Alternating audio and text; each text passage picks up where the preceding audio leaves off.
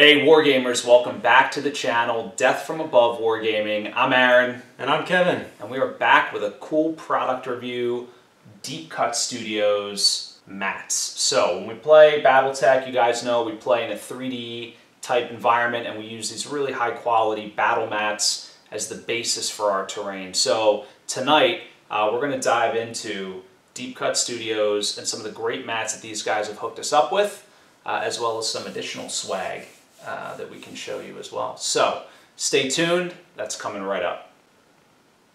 I didn't get to say a word.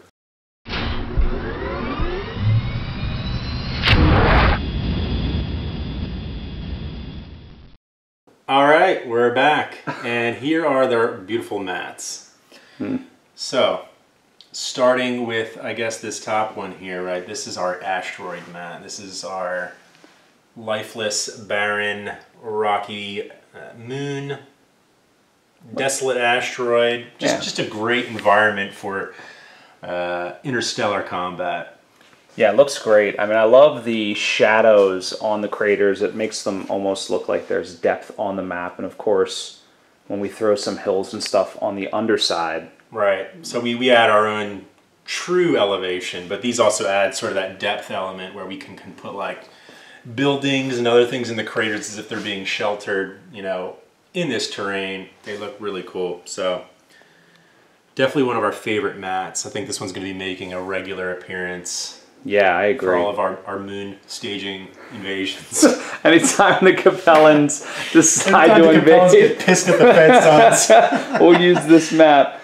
Yeah, cool. This one is very sweet. We were looking for one of these for a while. Not many mat makers have a really good one of these asteroid or moon textures. So really nice job here, Deep Cut. Yeah, agreed. And this one is Asteroid V2. So this is their second iteration of the map. I'm not 100% sure what the difference is between V1 and V2, but this one is highly detailed.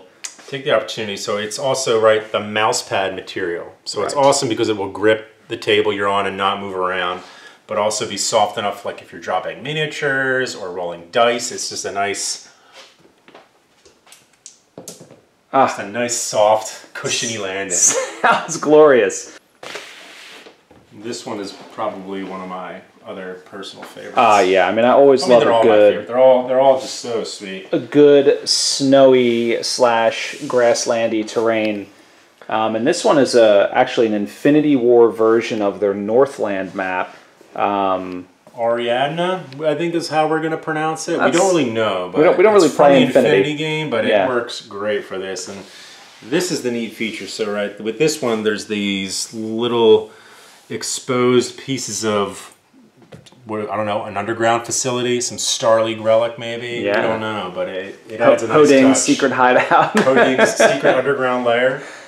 Yeah, I like it. It's got sort of this ridge line, which, you know, maybe is a road, who knows, kind of cuts through the middle. Can make it like a riverbed, but then it's also got the touches of snow, so it adds like a nice depth if you want to do multiple terrain types, features, you know. Yeah, I like it too.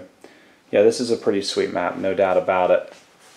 All right, what else do we have there? Ooh, Desert Planet. Great reveal. I love this one. I was excited to get this one into our collection. It seems boring at a high glance, but then once you get close up, you realize you really start to see like ridge lines, the dunes, and the windswept sort of cuts in the sand.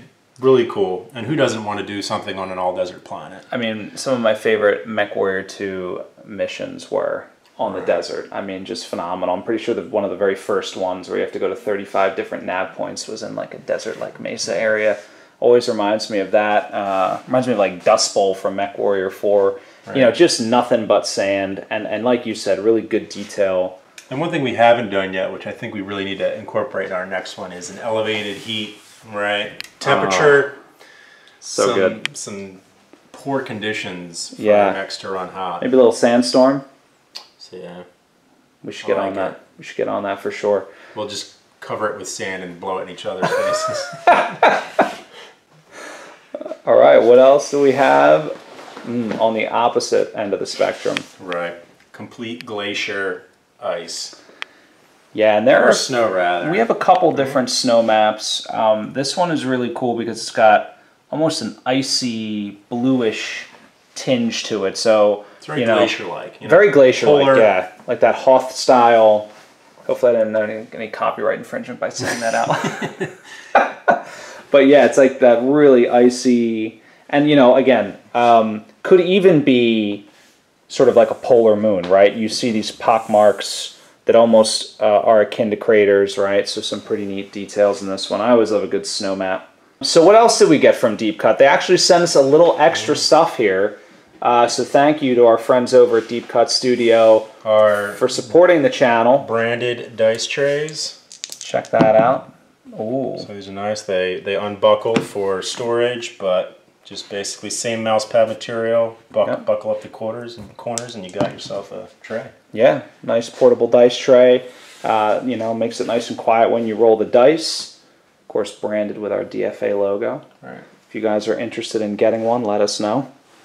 We have limited supplies, but can always probably go back for more, So that's that, guys. That's our review on these 4 mats from Deep Cut. What do you think, Kev? Would you buy from Deep Cut Studios? I think we're going to be purchasing half the catalog. I agree, yeah. Now, you actually have a couple more. Yeah, we didn't show them off today, so we also have Shoreline. Right.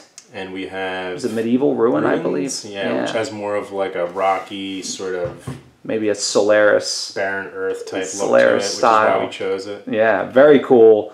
I mean, everything from these guys has been very high quality, so I agree with you. We'll definitely be picking up some more. But guys, that's it. So hope you enjoyed this review. If you have any specific questions about these mats, let us know. We will post a link to Deep Cut Studio in the description, and also it is, for your reference, www.deepcutstudio.com. So, thanks for watching, and we'll catch you next time. Subscribe to the channel. Oh yeah, that's important. Definitely subscribe.